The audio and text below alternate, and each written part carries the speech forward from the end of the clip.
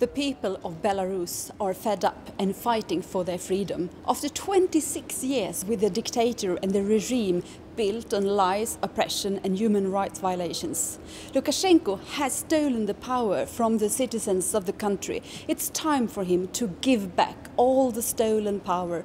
All votes must be counted and free election must be prepared. It's time for the people in Belarus to decide about their daily lives and have the power of the future.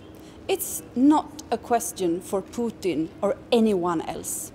Belarus has, as all other states, the right to sovereignty and integrity. So has my country, Sweden, or Baltic states, as well as Ukraine.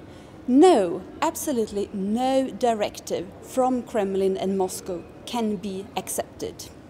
The European Union should support Belarus on its way towards democracy. We need to put an end to all policies feeding this madness. No more foreign aid ending up in the pocket of the corrupt politicians. Those responsible for violence and oppression, as well as Lukashenko himself, must be punished, not encouraged.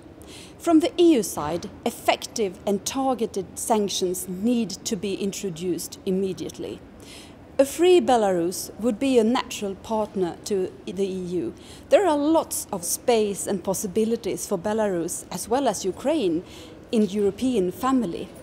We are longing for deeper relations and economic exchange.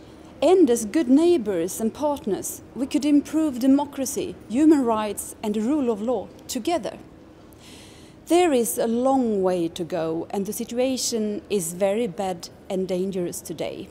But remember, political activities and journalism are not crimes. All citizens, every journalist must be released today. To all of you who fight for a free Belarus, for peace and democracy in Ukraine, I want to say, we are behind you. If you are worried about losing your job or having to leave your position, if you are afraid of your safety or if someone you love has been arrested or beaten, we are with you.